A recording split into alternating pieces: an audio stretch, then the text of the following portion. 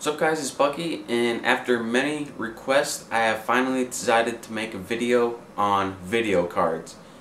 And in case you were wondering, video card, graphics card, VGA, graphics adapter, they're all the same thing. So if you're worrying about the terms, all of those things mean the same thing, and there are probably a lot more, but those are the most common ones.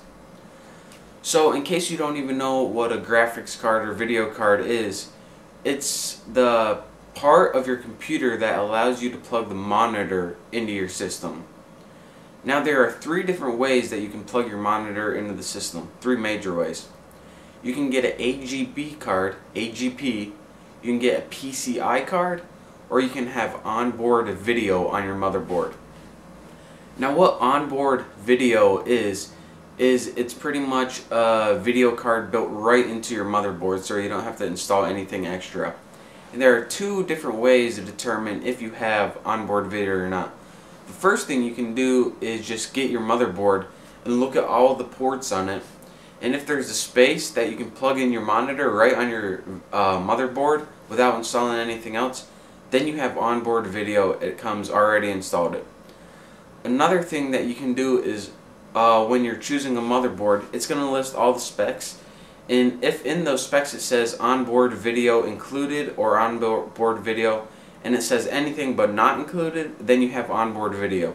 So when you're buying a motherboard, you want to keep an eye out for that.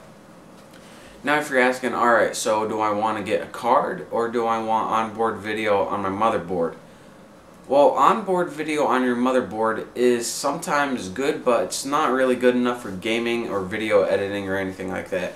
If you're just going to be surfing the internet or doing something like sending emails or spreadsheets, then just stick with onboard video on your motherboard. It's decent for that, but if you're going to do anything with heavy graphics, then I'd recommend getting a video card.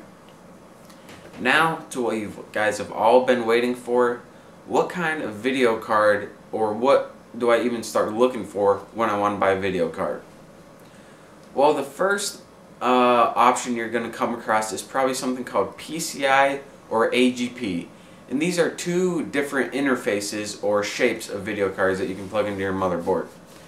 AGP stands for Accelerated Graphics Port, and this was designed to replace the very old PCI, and it just has greater bandwidth than a regular PCI port, but still, even though it has greater bandwidth than an old PCI port, it still isn't that great. So again, AGP I would not recommend getting.